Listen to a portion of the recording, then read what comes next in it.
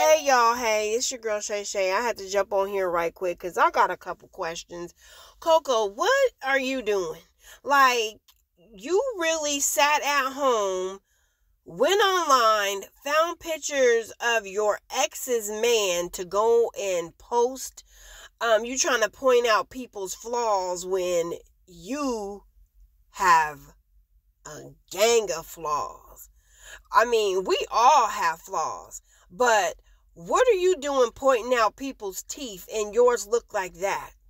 You got flaws in your mouth. You got flaws in your balls. You can't even produce a child. And you want to come on here and post up another man's flaws. Your ex at that. Why are you watching him? Why are you watching your ex and her man? Why? Aren't you getting married? Aren't you a fiance? Aren't you happily in a relationship? You should be worried about, oh girl, and the bots BBL, Build-A-Bear. Why are you not worried about her? Go get her butt fixed.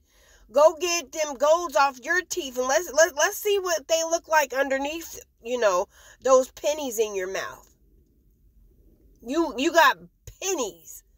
Rusty pennies in your mouth, but you want to come on here and post another man like you sat at home and really did. That's not OG. That's not OG behavior.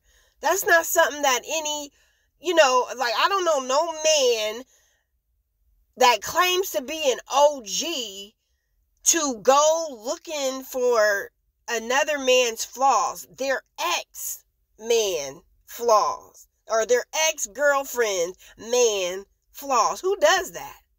You a hater. You jealous. Are you mad because you not in the position no more? Because she left you? You mad? What's wrong with you? You have a lot of nerves. You got so much other things that you could be doing, planning your little wedding or whatever you got going on for yourself. With that corny proposal that you did. That was a corny. I never seen no proposal like that. That was so cheesy and so stupid. Like, you were happy that you presented yourself and you did that online. For the world to see. Social media. That was the corniest proposal I've ever seen in my life. It was stupid. It was dumb. And I'm not the only person that thinks that way. You looked a mess doing that. That's the best you could do as an OG? Putting OG before your name, partner, you should take that down. You should take the OG up off your name because you're not. You're not an OG.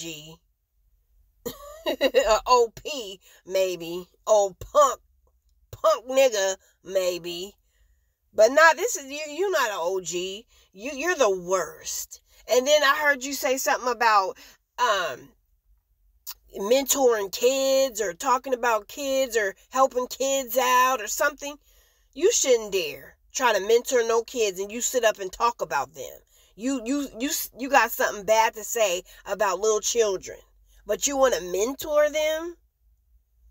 If I was a mother and got any of your videos with you talking bad about children and bringing them down and all that, I wouldn't dare allow you to mentor nothing. You couldn't mentor nothing I had. You couldn't even mentor my dog.